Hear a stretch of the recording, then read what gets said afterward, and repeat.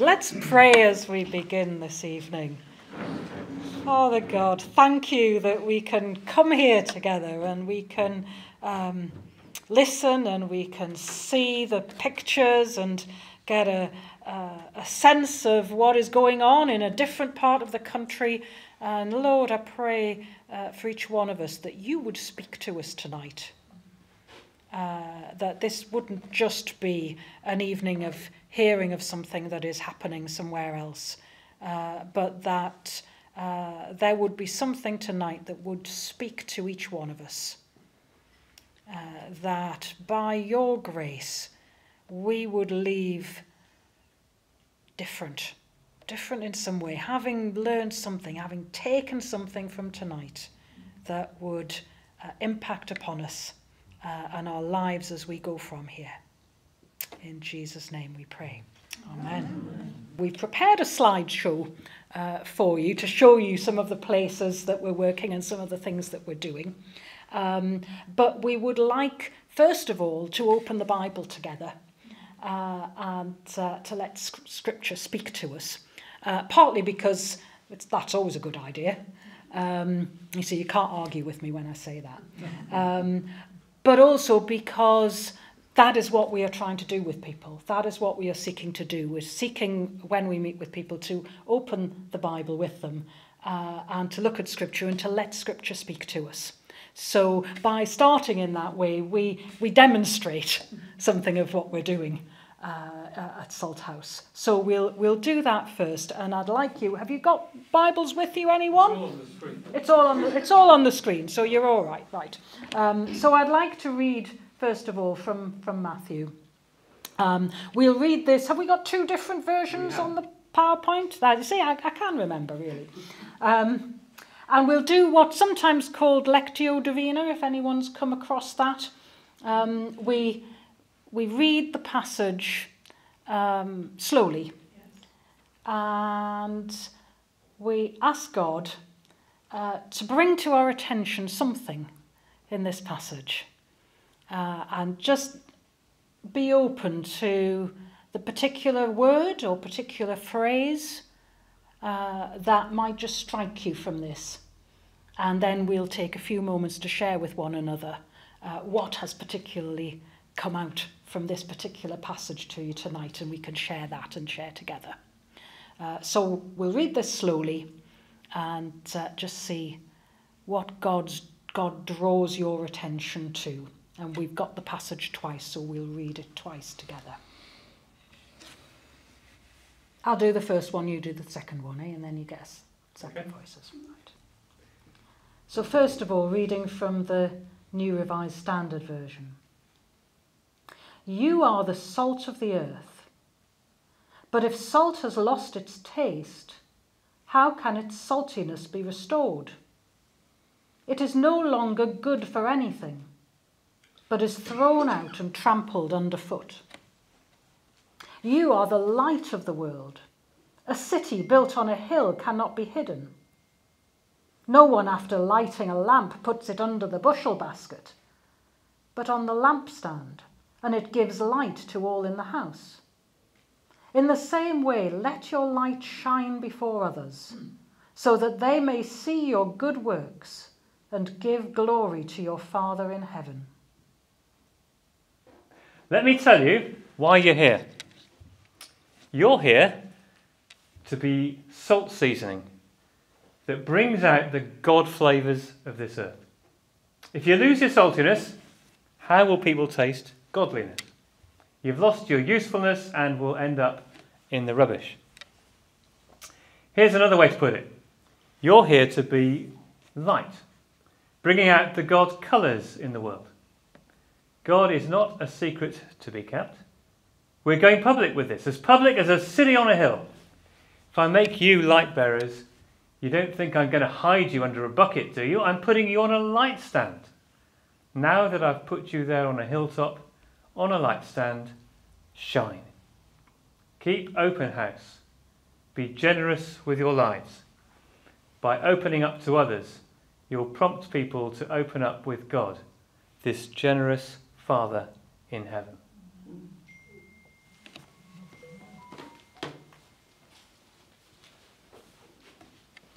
So just have a moment or two of quiet and reflect on those words. Think about if there's a particular phrase or a particular word which God draws to your attention. And then in a moment I'll ask you to share that with your neighbour. Just turn to one or two people near you, around you, and we'll share what God has brought to our attention.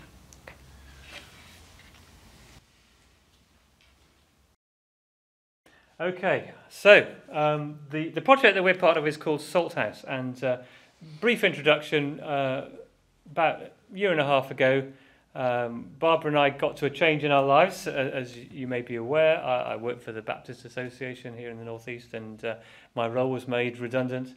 Barbara was training for ministry, and she was into her final year of training, and so together, those two experiences kind of dovetailed for us to come and seek God and say, okay, what next? What do you have next for us? And as we prayed and as we thought, in particular, we got the conviction that we were being called to what's called pioneering, which is getting out beyond where the church currently reaches and trying to engage with people who would not be part of the existing church. Or another way of looking at it is to see what God is doing out in the world and join in. Often we in mission like to say, right, God, we're going to do X, Y, and Z, please bless our mission. Whereas the pioneering approach says, well, God's already doing mission in our world, in our community, and our call, our vocation is to get involved with what God is doing. And the other conviction that I had in particular was that as I get older, I don't want to be somebody who becomes more comfortable and more conservative. And I'm not talking politics particularly. There are other political parties to vote for at the upcoming election. But to keep that radical heart, which certainly as the Baptist tradition is part of our DNA. And I believe actually if we are growing in our faith as we grow older, we should become more radical, more close to the roots of our faith, more close to the mission of God, more filled with love and compassion for others. And so, yes, physically, we might not always be able to do the things we used to do when we were younger. I know all about that, especially trying to train to do a long-distance run this year and finding it a lot harder than when I was younger. But nevertheless, to be willing to take risks and make sacrifices and to go on new adventures of faith. So that's what we're doing. So God has called us to the west of England to live in a little village called Pill and to work in a town called Portishead. Barbara's going to tell you all about them and show you some lovely pictures in a moment. But before we do, we're going to watch a video because some of you might also know that I did something a bit crazy in the summer. We moved house from Prudhoe, where we lived in the northeast, down to Pill. We unpacked or started unpacking, and then after 3 days, with Barbara's permission, she was very gracious, I took a train all the way back to Prudhoe and decided to do the journey all over again, but this time on foot. So I walked 530 miles from Prudhoe to Pill, which was for me an important part of my preparation of giving God some time. And the most significant thing that happened to me is what this video is going to depict. I got to Gloucester, and I lingered a bit in the city. It was a beautiful day like we've had today. Then I got out onto the footpath beside the River Severn. And in Gloucester, the River Severn divides into two channels, and then they come together at a place called Lough Parting. And I got to Lough Parting and read a sign that explained the history. And then it explained about the Severn Bore. And the Severn Bore is a tidal wave that, particularly in the spring and the autumn, comes up the river. It's all to do with the way that time of year the tides are bigger and more pronounced, and the River Severn estuary has the second highest tidal rise and fall in the whole world, apparently. And I was looking at all this and thinking it would be really great sometime if I could see the Severn Bore. And as soon as I had the thought, this is what happened.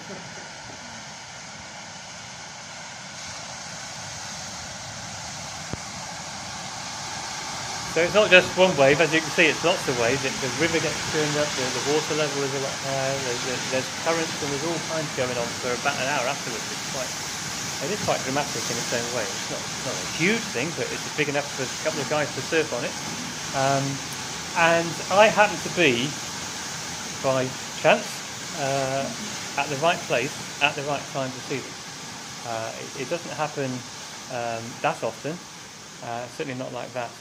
And I was really quite taken by it, and I felt that for me, God was saying that the ministry he was calling me and Barbara to was about being open and being ready, and that God is going to bring in a wave of his life, his blessing, his kingdom, all he's calling me and all of us maybe to do is to be open and to be ready. God does the work. We are simply the ones that he calls to be there and able to join in when the time comes. That doesn't mean we're idle the rest of the time, but there's something about being ready and being open and available to whatever God might do, and trusting that God can do great things. Even if we haven't seen much over the last weeks, months, years, God is more than able to do amazing things. Ian and I, in our chat earlier, were just touching on the fact that there is an increasing openness again in our society, in our country, particularly amongst what's called Gen Z, the youngest people, 10 to 25-year-olds. There are lots of people coming to faith in that generation at the moment, even in this city, of this town and city of Gateshead and Newcastle. It's happening here. So let's be open and see what God wants to do. Anyway, that's a little thought for you. I'm going to hand back to Barbara, who's going to introduce you to Portishead and Pill. So if God is calling us to be in the right place at the right time, which seemed to be the word for us, what is the right place? Well, I don't know how well you can see this map, but it's a map of the southwest, and there's the Bristol Channel, that's the blue bit, and with the circles around are there Portishead and then Pill. And Portishead is by the coast, very near the docks. The River Avon comes in at that point into the Bristol Channel, and then the river goes up to the centre of Bristol City.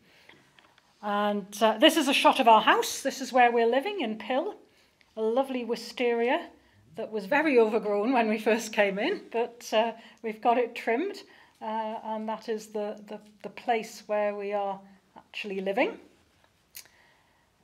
And this is the place that we're working in, but it doesn't look like this anymore. This is a historical shot of Portishead, the docks area in Portishead. You can see the dock there on the lower side of the photo. And that photo shows the industrial heartland of Portishead in the...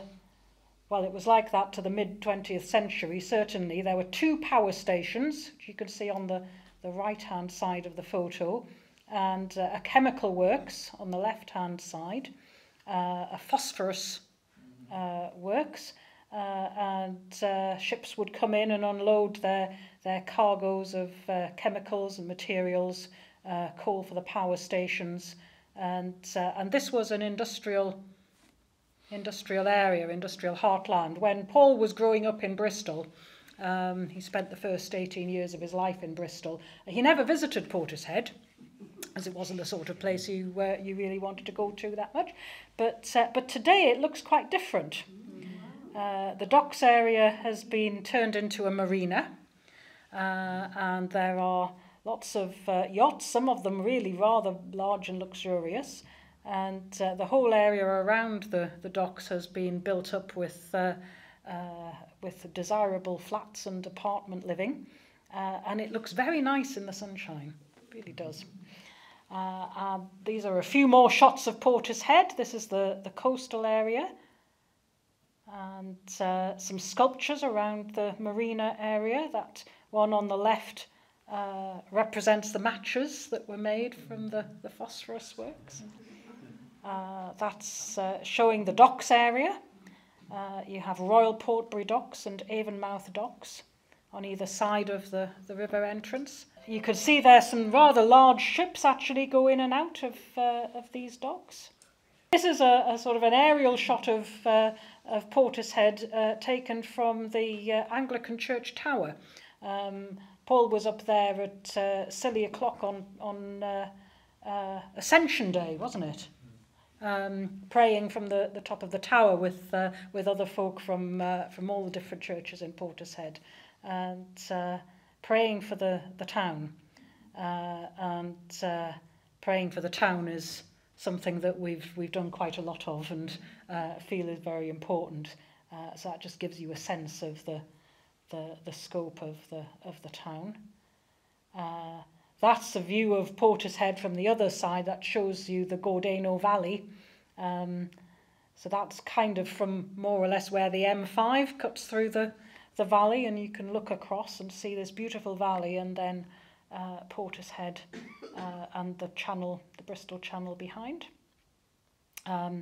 It's the only part of the world that, or the country at least, that has this particular style of pylons. Now, my husband has been into pylons since he was a child. He used to draw pylons a lot as about a 7-year-old. But that's another story. But he's never quite lost the love of them, the interest in them. So hence this photo. We have some bluebell woods near us. It's a beautiful part of the country. It's actually, in some ways, not unlike the northeast. It has contours. It's not flat. It's got lots of green. There are some beautiful bluebell woods, which we went walking in the spring. Spring comes a little earlier than it does in the northeast.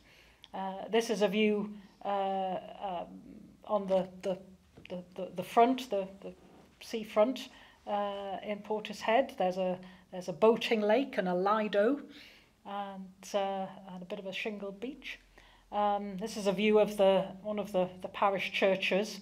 We've included that particularly just to say that we are working and seeking to work ecumenically in Portishead and in Pill, seeking to build relationships with the other churches and work alongside wherever we can. One of the other churches is called Enjoy Church, which, yeah, we think you should really, don't you think? But also, I like to read that two ways. I like to think of enjoying church, but also that church should be something that enjoys us, brings us joy, fills us with joy, yes? So I think it's a good name. Everybody else thinks it's a silly name, but I think it's a good name. This is a shot of a sunrise service on Easter Sunday. And Paul was asked to lead. Well, I say Paul was asked to lead this. Paul was volunteered by somebody, volunteered him at a meeting when he wasn't present. So he had to get up again at silly o'clock in the morning and lead a sunrise service. It was one of only 4 services we took between us that day, wasn't it? And this is Pill.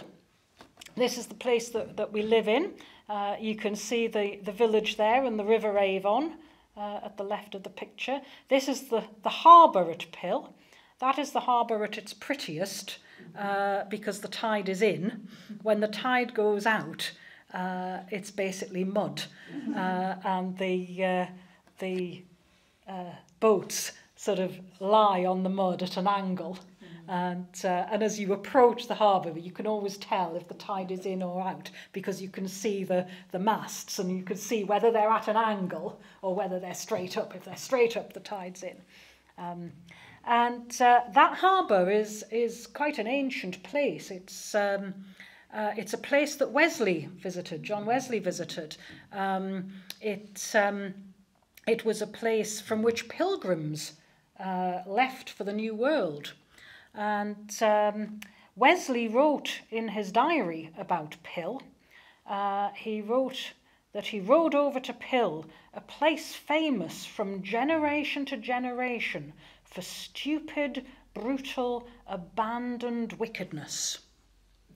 And this was the reputation that Pill has, and some of this reputation as being a seafaring place, a place of sailors who were hard drinking and hard womanizing And therefore Pill had lots and lots of pubs, 20 or 30 odd pubs at one point in its history, and was regarded as a bit of a den of iniquity. And this is the place we've moved to. But what is all the power of the world and the devil when the day of God's power is come? Many of the inhabitants seem desirous of turning from the power of Satan to God. That's October 1755, and by November 1757, Wesley is writing, I preached in the new preaching house at Pill. How is the face of things thank changed you. here? Such a sink of sin was scarce to be found, and now how many are rejoicing in God their Saviour? So there's a history in this place. It's an interesting place. It's sometimes regarded by people who don't live in Pill as a bit of an insular place. There are people in Pill, the Pillites, who have lived in Pill all their life. And we really have heard people say, you get into conversation with people and they say, oh, well, I'm not a Pillite. I've only lived here 40 years. I'm an incomer. I've only been here, since I was 18. And this is a retired person talking to you. And so, there is that reputation. And yet, Wesley says there's nothing here that can't be redeemed. The power of God is great. That's a shot of the plaque, which is by the harbour. There, you can see that muddy ditch in front of the plaque. That's the harbour when the tide is out. And this plaque commemorates the sailing of Robert Asprey, Francis Asprey and Thomas Cook. Cook. It's spelt Coke, isn't it? Yeah. But it's pronounced Cook because they have peculiar ways of pronouncing things down in the southwest. And these were two Wesleyan ministers who were commissioned by Wesley to go to the New World. And their names are so well known in America. If you're a Methodist in America, you know these names because they were the founders of the church in America. And they sailed from Pill. So this is a place with history. It also has a railway running into it. Just for Ian's benefit, yeah. A great big viaduct there. You can see the railway line. It's not running at the moment. There are plans to reopen it. And therefore, Pill and Portishead, the railway would run to Portishead, has been growing over the last 20 years, growing quite dramatically, partly on the strength of the fact that there have been political promises to open the railway, and everyone is very cynical about it because it's been year after year and it keeps being put back, but it's supposed to be coming. It's supposed to be coming in the next year or two. That is a view of Pill which shows the Avonmouth viaduct that takes the M5 motorway over the River Avon. We can hear the motorway from the house. Not very unpleasantly, but you can. In the olden days the olden days, till really not that long ago, when they built the motorway, before that there was a ferry. There's a little ferry that would take you across the Avon from Pill to Shirehampton on the other side of the river. Here's a couple of shots of the Anglican churches in the village. The churches are struggling, they're declining and ageing. There is some life in some places, some churches doing work with children and young people, prioritising their resources in a youth worker in one case, which is really good news. That's just in the last couple of months, so we wait to see. God has a sense of God bringing people into this place. In many ways, these places feel like hard places, but God is bringing people in. Right, over to me. And now it's over to Paul. So some of you from Stocksfield Baptist might recognise the woman in green. So this was our induction service back in October, and I'm going to tell you a bit now about what we are doing, what we've been doing since October, how we've been spending our time. We read the same Bible passage that we had tonight from Matthew 5, because the name Salt House, which is what the project is called, derives from that passage. We feel God calling us to be salt and light, to be the flavouring and the colouring, to be his channels by which God might do wonderful things in the community. And also historically in Portishead particularly, it was because of the tides coming in and out, there were salt marshes. Most of them have been built over, but the salt marshes were, the water was taken off and the water was evaporated off, and then the salt was collected, and it was stored in these salt houses so that it could be purified and made more salty, and then taken out to do good, because before refrigeration, salt was what was used as a preservative, as you know. So a sense that being a salt house, we're people who are called to be salty, who are called to become more salty, to be more influential, and to go out and to get out and make a difference wherever we are. We're working with this other couple called Lindsay and Andrew. Lindsay Kaplan is one of the regional ministers for the West of England Baptists. Her husband Andrew is a solicitor. Good to have somebody with a proper job out of the four of us. And that actually was an occasion at Christmas when we just went round some of the pubs and cafes singing Christmas carols. Hence the Santa hat on one person's head there. But we get on very well. We formed a really close bond. And it was partly because Lindsay and Andrew were people we thought we can really get on with this couple that gave us that sense of call to be in this place. The woman on the right there is a Hong Konger who's left Hong Kong and moved to the UK, as thousands and thousands have done over the last 2 or 3 years because of the clampdown on democracy in Hong Kong. This is Candy, and Candy is a pastor, and she works 1 day a week for the West of England Baptist Association. And as part of that work, she's working with us because there are quite a few people from Hong Kong living in Portishead and wanting to, a number of Christian people from Hong Kong, but also people who are not yet Christians but are interested in the faith. And rather than seeing them go all the way into the big city of Bristol to find a church, and there are some Chinese and Cantonese speaking churches in Bristol, what we're trying to work with Candy to help to happen is for something local that is in their mother tongue, but is also going to enable them to build bridges with the English-speaking community. So we are already a bilingual community. We are Cantonese-speaking and English-speaking. And you're going to ask me to tell you some Cantonese, and that's where I need to still do a bit of learning, okay, because we're not there on the Cantonese. That's just a page from our Facebook, but again, to show that we're seeking to be a community. That's how we are expressing ourselves to the wider world. Move on. And the first thing that the first thing we did was lots of prayer. But then out of the praying, we felt that we should organise a gathering. We advertised it on the Facebook page. We had the connections through Candy with some of the Hong Kong community. And just see who would come. And if we look at the next slide, so the folk hall is where we meet. It's owned by the council, but there's this big hall, similar size to this room here. And the first occasion was in Advent, where Andrew got us all making Christmas puddings. Because some of you might be aware of a date in the diary that the Anglicans call Stir Up Sunday, because of one of the prayers that's used in the prayer book. About God's stirring us up to greater love for him. And it's traditionally when you stir up your Christmas pudding mixture. So we had all these Hong Kongers who've never even seen a Christmas pudding before, learning all about our tradition of Christmas pudding making. So that's why there's all the ingredients on the table. And we got a number of people with that. Then we did one in February, which was to celebrate the Chinese New Year.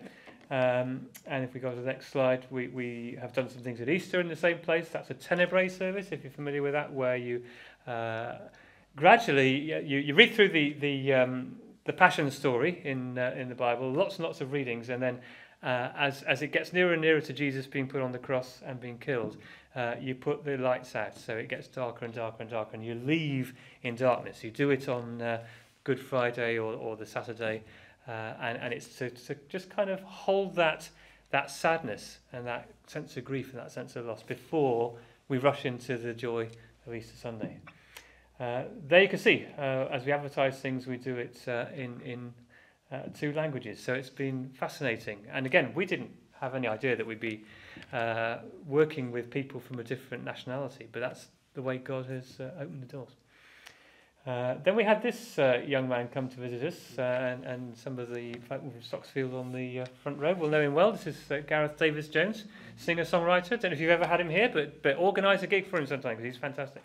And he's a folk musician, Christian folk musician, and wonderful to bring people together to have an event that's accessible for both those of faith and those not of faith.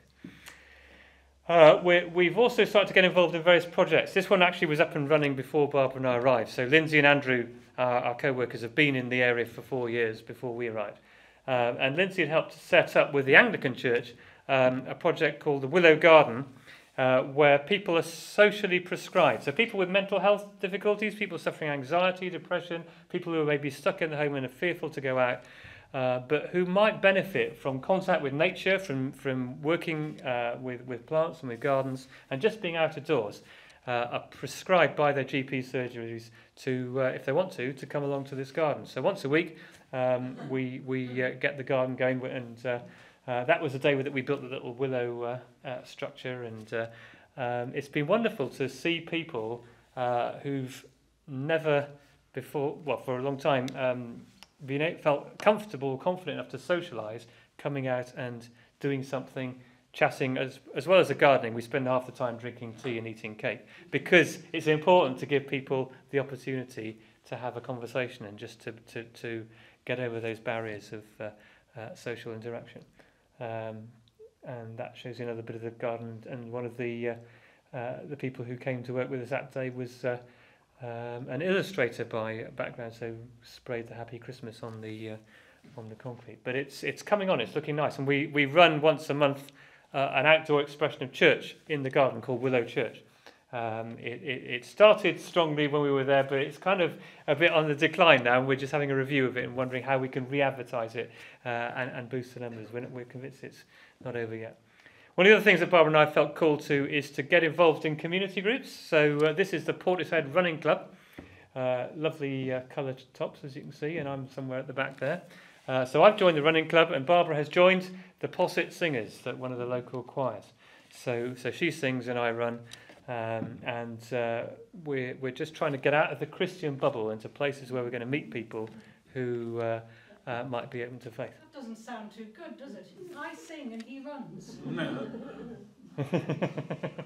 I don't run away from the singing. No. Obviously not. No.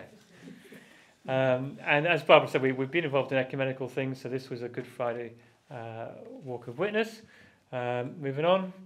This was the prayers on the top of the church tower, and as we said, praying has been really important. So we have particularly tried to find other Christians from other churches who have a heart to pray for the area, and so 3 mornings a week we're meeting with other people to pray for either Pill or Portishead.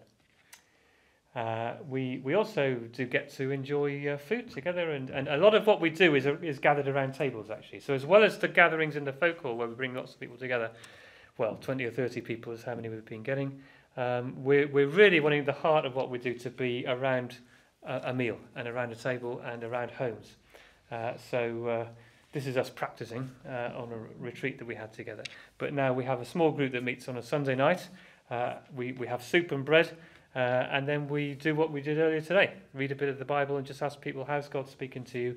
And then, and we'll come back to this at the end of tonight, what are you going to do about it? What has God been saying? And therefore, what are you going to do about it? Okay. We don't have our own premises, but in Portishead, a former evangelical church, which the congregation got so small they were not sustainable anymore. The congregation has closed. And the trustees have been looking to sell the building, but part of their values is that they want a place that's been dedicated as a place of worship still to be used for Christian worship if possible. So that limits the number of possible users, If nobody were to come forward, then I guess they would look more widely because they have their charitable responsibilities as well. But we are, and have been for the last couple of months, just praying about whether this building, which another church in Portishead did look at and decided it wasn't for them, there's no other interested parties, whether it might be a suitable base for us to work out of. Now, we value your prayers about this because buildings can be a great asset, but they can also be a challenge. The Anglican churches that we saw in an earlier picture, both of them are not really suitable for the purposes of those congregations. And one of those Anglican church buildings has a £300,000 repair bill, and it's got a congregation of about 20 people who are struggling to even think about raising that amount of money. Buildings also shape what you do. And the danger with the building is you become kind of separated from the community. You stay in your nice, comfortable four walls and are not getting out and about where God necessarily calls us to be. So we're praying about that. But if we did take it on, we haven't got any money to buy it. So that's another issue. God will have to provide. And we're just wondering whether that's somewhere for us. Okay. Oh, there's some more, but we'll pause there because I think we said we'd do 45 minutes or so and then have some food and drink. But that's we'll go on and tell you a little bit about some of the other things we're doing alongside the pioneering, and then we will look at a few principles we've learned that might also be helpful for you in the ministry and the work that your church is a part of, and then we'll pray together at the end.